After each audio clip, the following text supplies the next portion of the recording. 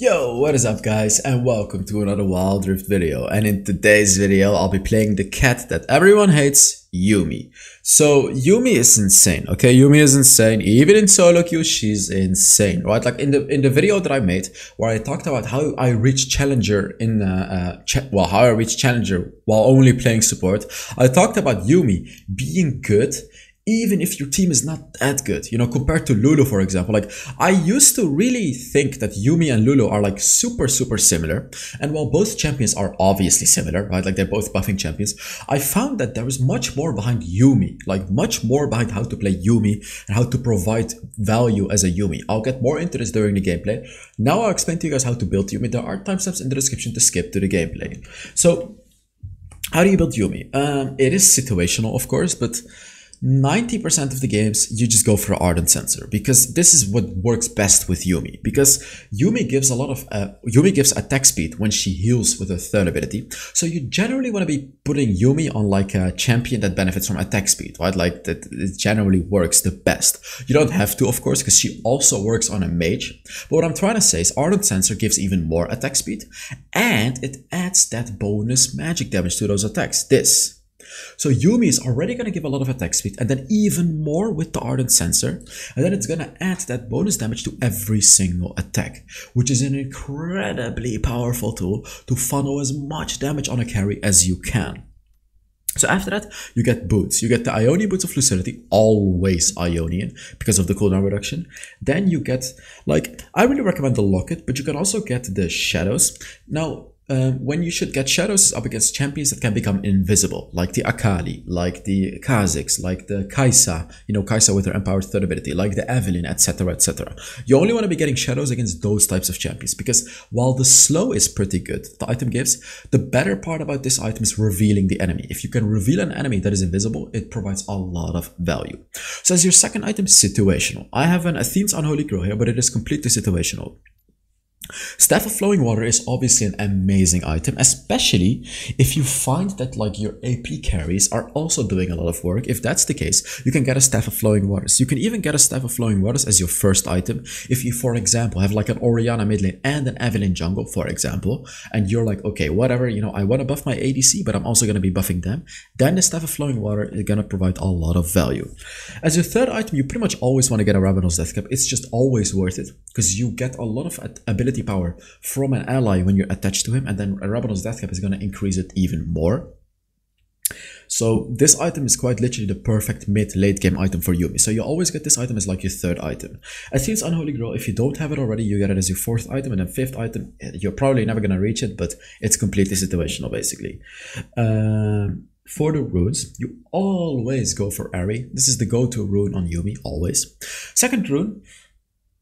Now, the thing about weakness is there's just really no other rune that you can go for. Like, all these other runes are just not good. I guess you could go for Gathering Storm, you know, to get to the late game, but I don't know. Like, is it really worth it? I wouldn't say so. The thing with weakness is it procs with your ultimate, and it procs with your first ability, but it's of course not the easiest. These are not the easiest abilities to hit. It's not like other champions, like Janna, for example, right? Because Janna can proc weakness with 3 of her abilities. Now Yuumi, it's a bit harder, but I would still say it's worth it. So as I said, you either want to go for Gathering Storm or the weakness. Like, weakness, again, weakness really isn't a good rune on Yuumi, but it's the best out of all of these runes. For your third rune, you go for Loyalty. You don't need any of these runes, so might as well just go for Royalty and give your ally 5 armor and 2 magic resist. You know, it's not that much, but it's better than nothing. For your fourth rune, you do not go for Mana Flow Band. I know a lot of people would think this is the best one. You don't. You go for Hunter Genius.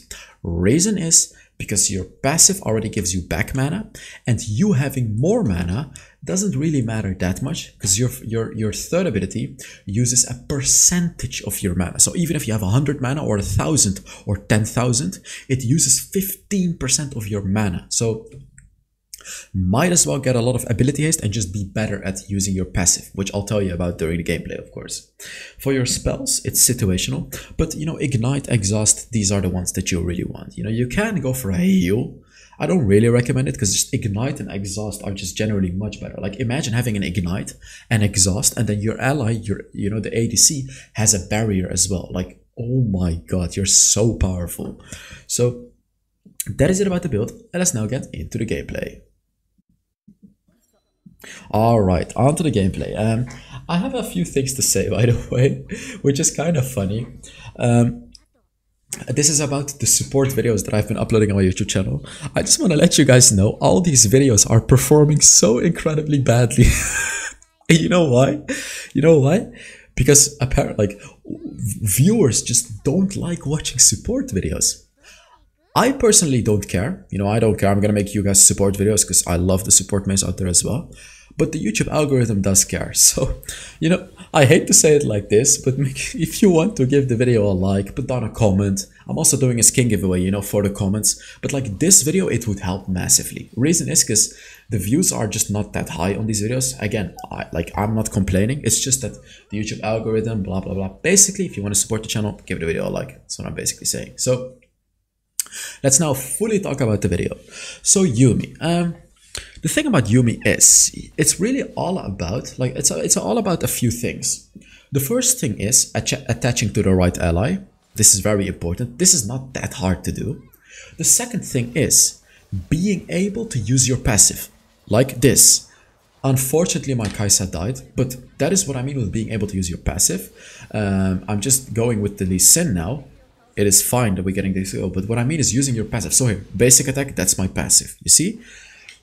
Your passive gives you a barrier and it brings back mana. So when you're attached on an ally, make sure you find opportunities to de-attach, hit a basic attack on the enemy, refund your mana and get that barrier. Because then, as you can see, you can give that barrier to your teammate. And when you refund your mana, what does that mean? You can use your abilities more often, right? Like it means that you can push your abilities more, use your abilities more often, and that's the important part about it. Now let's talk about the but, because there is a very big but here. Of course, using your passive is good, but if you get CC'd while de-attached from an ally, you are completely screwed. Like hardcore screwed. Because if you get CC'd, you cannot reattach to your allies for a few seconds, which means you're losing out a lot of damage and your escapability. Because Yuumi's escapability is attaching to allies. But if you cannot, you're gonna die. Now a champion like a Draven is an absolute hard counter to Yuumi. And the reason is because Draven has his third ability. This is it's a very easy way for him to knock me to the side. Like look, I basic attack him. If he knocks me back, I cannot reattach to the Kai'Sa. I just can't. And if that happens, we have a problem. Because then Draven can attack me, deal an immense amount of damage, and maybe even kill me. So here you can see this, exactly this. You see, this is the problem. If he does that to me, I am screwed. Because then I can get caught and I can die. So here I have my ultimate, my exhaust and ignite on standby. So I'm like, hey, let's go. I want to get this kill because I feel like we can get this kill, right? Like I can be super aggressive. It seems like Kai'Sa doesn't. Oh, here I need to use my ult. Yeah, there we go. That should be a free kill. There we go. Shen is actually saving the day as well. This was really good, as you can see. Like you may argue that using all of my summoner spells and my ultimate before the first dragon even spawns is a bit of a waste. It is not. Let me tell you why. Because first of all, we used it very early. Secondly, we killed a Draven. Killing a Draven is always worth it, right? Like, if you get to the late game, you outskill a Draven. So if you just kill the Draven, deny his stacks, it is worth it. It's generally pretty much always worth it. So, you know, like the dragon is spawning, we also have a Veigar, which is a late game champion. We don't have to fight for it, really. Like, we don't have to fight for it. Yet again, like this is a common thing that a lot of people make mistakes on. We don't have to fight for the dragon. Of course it would be nice if we take it, but we don't have to. We just really don't have to.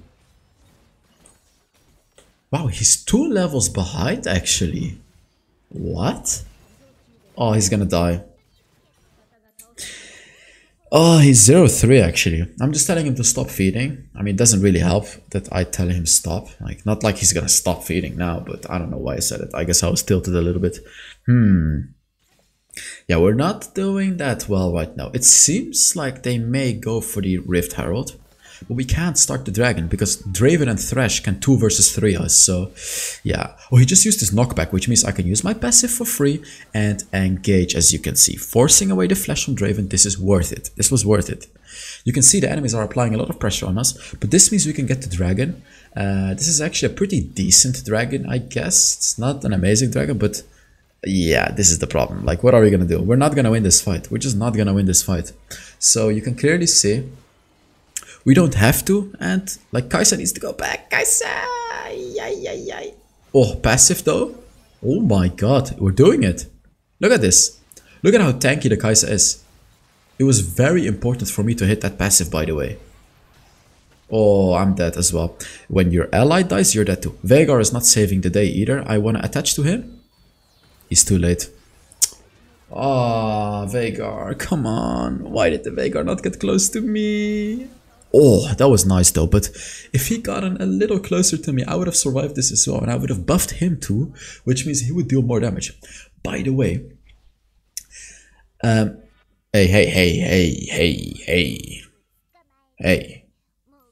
I was actually on a losing streak here. I remember. I was on a losing streak, I think. That's why I was toxic, but this is not okay.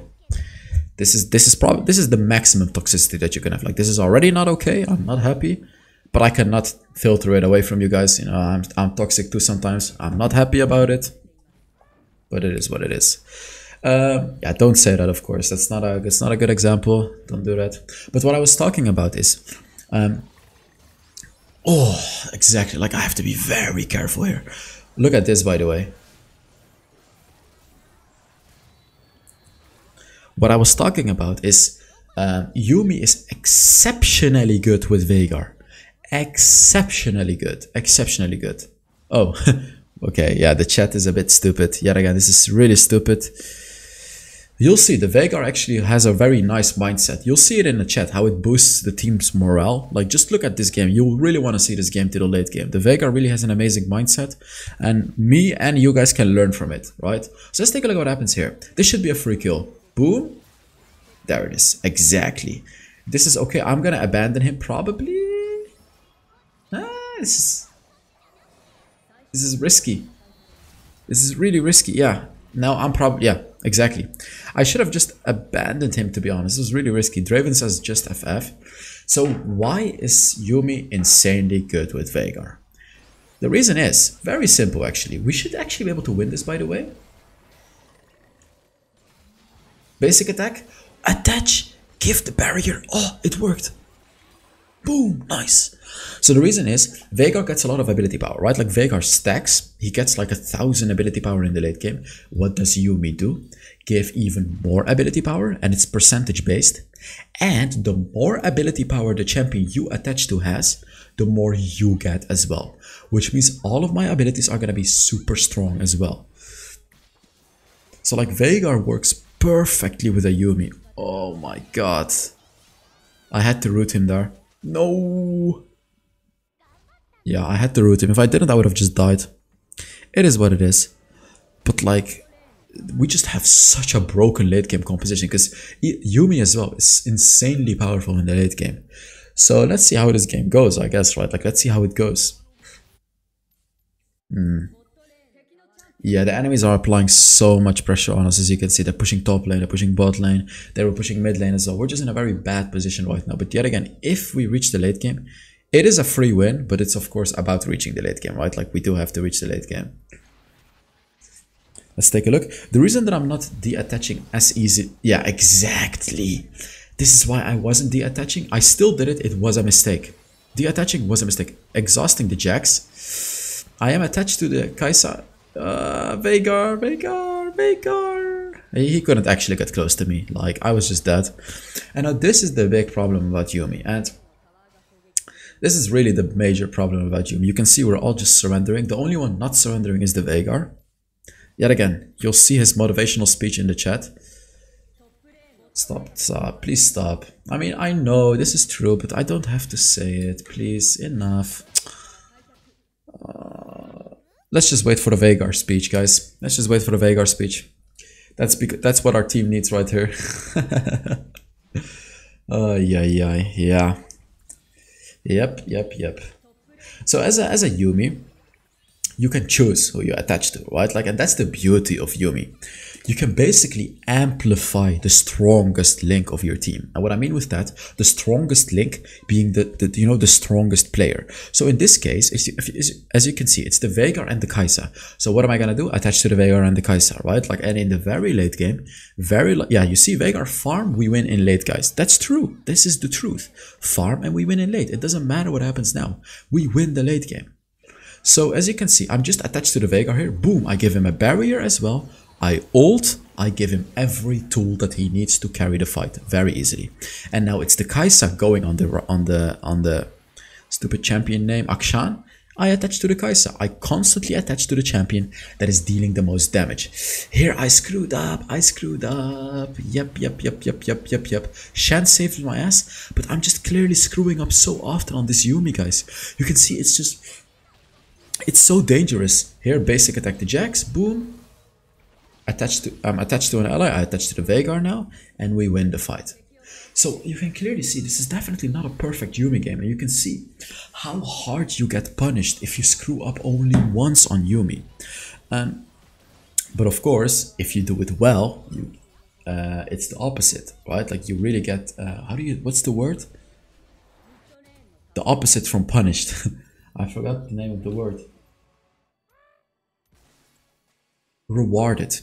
You get rewarded a lot if you're able to constantly get your passive on your allies, because you're refunding the mana, which means that you can spam your abilities and you're able to constantly buff your allies. Here you can see, like, look, I'm just attaching to the Veigar, I'm rooting the Thresh, I'm trying to get my passive, but I realized like it's too risky now. So let me give you a tip on how to get the passive a bit more effectively, right? Because after I played some games of Yuumi, I can tell. You kind of have to analyze their composition and understand which champions can very easily knock you up, stun you, or whatever, right? And if we look at this enemy composition, Draven and Gragas, you know, these are the obvious ones. They can very easily stop, like they can very easily knock me up, CC me and everything like that. And then the other ones are, of course, Jax with his stun, but that's not really a problem because I can just avoid his stun very easily. It's not that hard to avoid. Of course, you know, if I can just attach to an ally. But the big problems, as I said, are Draven and Thresh as well. And then also the Gragas. So after these champions use a lot of their knocking or a lot of their CC abilities, that's when you want to de-attach, attack an enemy, and then attach to an ally. That's when you want to do it. Because the last thing, the absolute last thing that you want to happen is you as a Yuumi getting CC'd. Because if that happens, you're gonna lose a tremendous amount of damage in a team fight. Because the whole power of Yuumi comes from being attached to an ally. So if you cannot attach to an ally, like, you just lose so much damage, and that's the high risk, high reward gameplay that Yuumi offers, right? Like, for example, I'm attached to my Veigar. I will give him a lot of damage, but then I can choose, okay, do I want to give him a barrier? It means I have to de-attach from him. Sure, if I get the barrier, it provides a lot of value, right? Like, of course, it gives me mana, and it gives him the barrier. But if I get CC'd during that period, I cannot even reattach to him anymore. And that is the big problem that you have, because if I can't reattach, I'm screwed. Like, I'm absolutely screwed. So here you can see, before we got that kill, I just quickly basic attacked him. That's another thing, by the way. You know, when an enemy is dying, you can quickly de-attach, get a quick basic attack in, and then reattach to your ally. Like, you just have to find those few moments where you can do this. Here we have to take the dragon, because they took the Baron. We can just very quickly try to rush down this dragon, especially with a Veigar.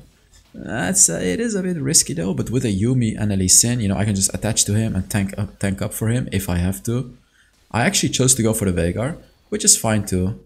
Yeah, we have to be careful of the Jax though. Like, I don't know if the Shan can stop the Jax. He actually did. But yeah, now they have the Baron. All we have to do is survive this Baron and we pretty much win the game.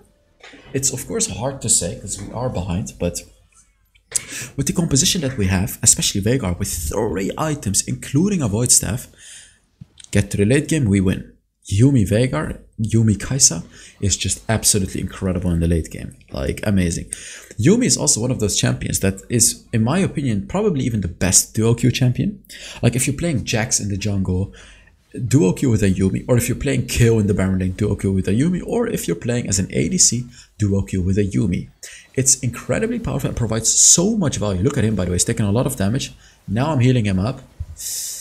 It is risky. I'm not really providing that much value on the Veigar, so I'm attaching to the Kai'Sa now.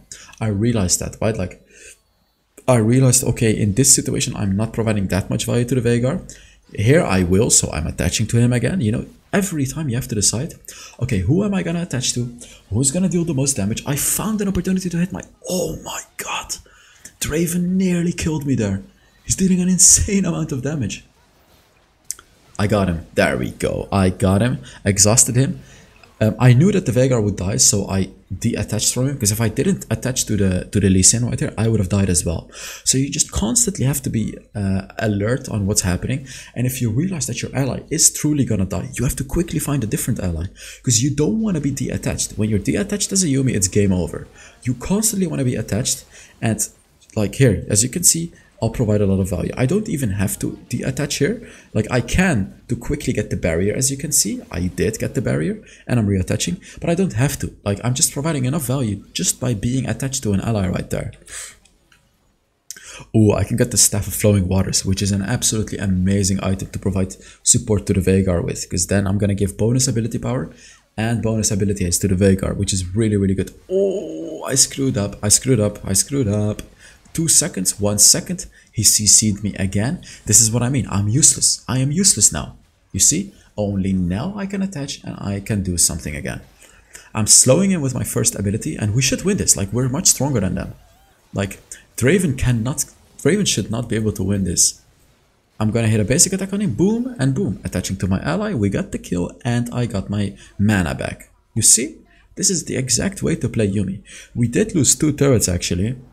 But yeah, it sucks, but it's okay. I have my Staff of Flowing Waters, now Rabadon's Death Cap. Like I told you, always Rabadon's third item. But the reason that I went for Staff in this game is because I realized Staff actually provides more value to the Veigar. So instead of going for the Rabadon's Death Cap, which would have been an insanely good item, especially for the Kai'Sa, I'm going for the Staff of Flowing Waters just to support my Veigar, who unfortunately just died. Wow, they're strong, man. I need to go on the Kai'Sa, exactly. I need to go on the Kai'Sa. I'm exhausting the Jax, igniting him just to make sure we kill that one big damaging champion. Yeah, now you can see me on the Kai'Sa provides a lot of value. Like, we just destroy them. Yuumi in the late game is just insane, to be honest. Like, it's a crazy champion. And especially with the Athene's Unholy Grill, you're gonna be healing so much. It is insane. The healing is insane. Like, when you get a kill or an assist, it stacks it up fully. But the healing is just incredible. I don't really care about the healing here. I'm just going on the Kai'Sa here, as you can see. Just to give that bonus damage, and we're just killing everyone. Look at that. Like, we're literally just killing everyone right here. They cannot kill my Kai'Sa. Especially, it's really good, especially because she has a Guardian Angel. But if the Guardian Angel gets procced, it de-attaches me. Keep that in mind. If the Guardian Angel of your ally gets procced, and you're playing Yuumi, you get de-attached, so be a bit careful with that one.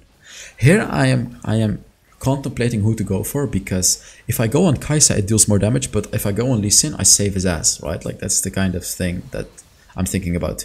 Oh, Draven. Oh, I have to be very careful. Oh, I only barely escaped there, as you can see. Oh my god. That's the thing with Yuumi. Even if you have like 1 HP, if you're attached to an ally, you are safe. That's the beauty of it. Oh, we can get the Elder. Like, here we need to get the Elder. This Elder is going to help us push out waves as well. It's going to make the inhibitor turrets a bit less of a problem, because we get bonus damage because it's the Infernal, and we get what was I going to say? True damage, which allows us to clear waves faster too. We need to get the mid lane turret as well, if we can. I need to get this, actually. Yeah, nice. I actually stole it away. But it's better. If I get it, the reason that it's better, because Yuumi with a blue buff, you actually don't have to de-attach from an ally. You can play much safer and still provide a lot of value, because you have infinite mana. So, as I said, with the blue buff, you can just attach to whoever you want to. I'm actually level 15, and Veigar's level 14, which is kind of funny. Oh, I can just heal him. It doesn't matter, you see. I'm gonna get enough mana anyways. Look, I'm just gonna heal him. Easy. It's as easy as that. I don't even have to de-attach. So with a blue buff, Yuumi is even more powerful. So whenever you can, try to get the blue buff. Here you can see I'm just spamming my abilities because I can. Here, there we go. Boom, boom. What? Where? Where did he go? Did you guys just see a Gragas or was that just an illusion? What? Where did he go? Where did the Gragas go? He got one shot. He just got one shot. Oh, I de-attached. Not the smartest move yet again. Oy. Like at this point, I just shouldn't even de-attach. Like all I need to do is just spam my abilities. Look at this. I mean, I'm de-attaching here because it's a free hit on the Jax. But besides that, I really don't have to. Oh, look at that. We won the game. We won the game. Amazing. 31 assists, by the way. 1 kill and 31 assists on the Yuumi. Which is pretty insane. I'm not sure what's happening to the recording, by the way. I think the video is still recording. I don't know. I hope it is. But yeah. Let's take a look at how much damage I did and everything like that. It's not gonna be that much. Oh, I was very close to Challenger here, actually. Kind of funny. I didn't even get the MVP. Yeah, there it is. So you can see Kai'Sa and the Veigar did a lot of damage, but a lot of that came from me as well, but it's gonna count for them. So thank you guys so much for watching. I really hope you enjoyed this video. And yeah, I will see you all in the next Wild Rift video. Bye bye.